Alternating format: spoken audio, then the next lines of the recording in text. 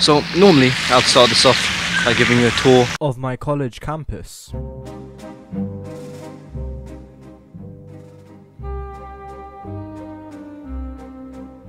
But because lockdown, that isn't possible. But look at this though.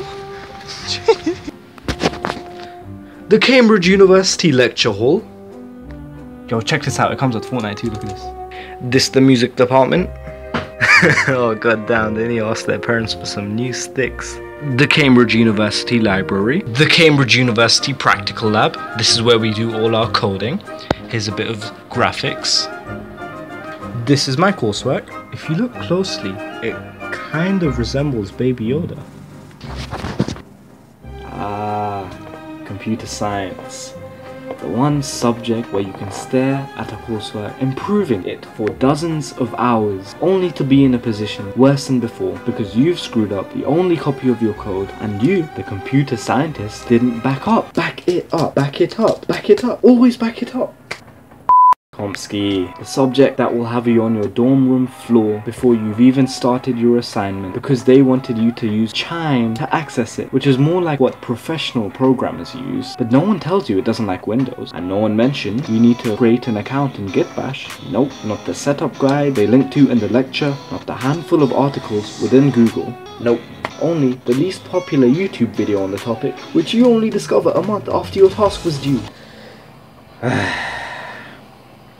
And so, this first term was how I was rudely introduced to the idea of responsibility. It's university. The lecturers don't care if the class gets A stars or C's or D's like at sixth form. It's rare for them to personally push you at uni. Your tutors don't care if you don't. I must add a side note. It's really not in their job description, but some supervisors and tutors really will take the time to check up on you, to make sure you've got a balanced routine going on, that you're not struggling, and to make sure life isn't too bad. You're now responsible for yourself. No one's going to push you or show you how to do the little things. It's all on you. And rightfully so. You're an adult, you're 18. But the pains of coding aren't unique to Cambridge. No. What is, however, is the fact that they start you off with OCaml, a language so archaic and unpopular, a language where the only people talking about it on the internet are students who've had to unfortunately study it. If you haven't heard of it, and let's be honest, who has heard of OCaml? It forces you to see things how a mathematician would. You have to think deep and purposefully.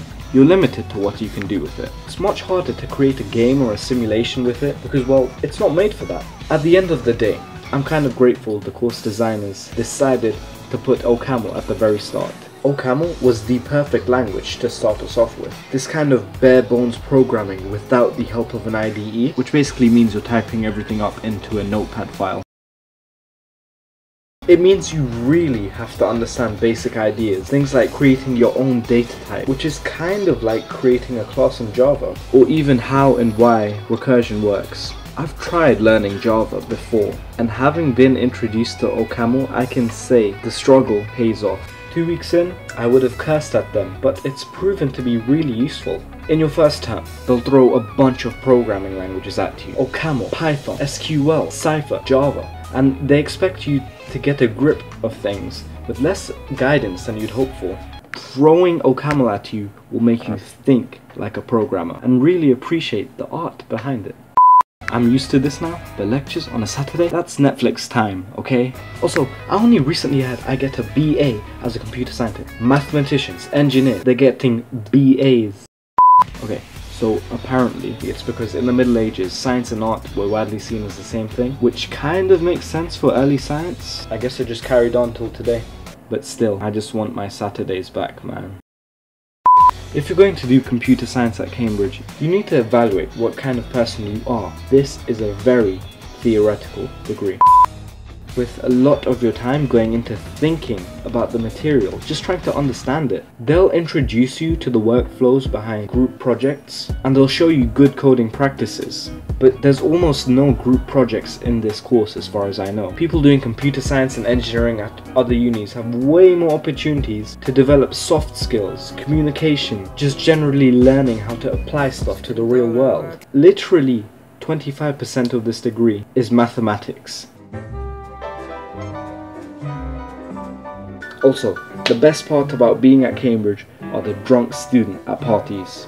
When they go from babbling, stumbling and falling to intelligently ranting about why communism failed, capitalism is the only economic solution, you almost forget the people around you are some of the most knowledgeable our age when it comes to their courses. At the end of the day, I'm grateful to be on this course. I've realized even if you don't want to pursue a professional career, a degree will make you more valuable. Whether you want to start a business, become an actor, dance for Ariana Grande. As a young adult, basically anything you do that takes dozens of hours a week, you will call upon that experience later in life. If you have something you want to do that will take this amount of time, do that instead. Otherwise, and I don't appreciate enough how much privilege I have to say this, just do a degree. My first week here, and even right now, 3 months in, I thought I didn't deserve to be on this course. The people here are keen. That does not mean just smart. It means there's people here that will gladly put 10 hours a day into this. If you're on a uni course, working a job, doing anything really, remember, if you went through a process to get where you are,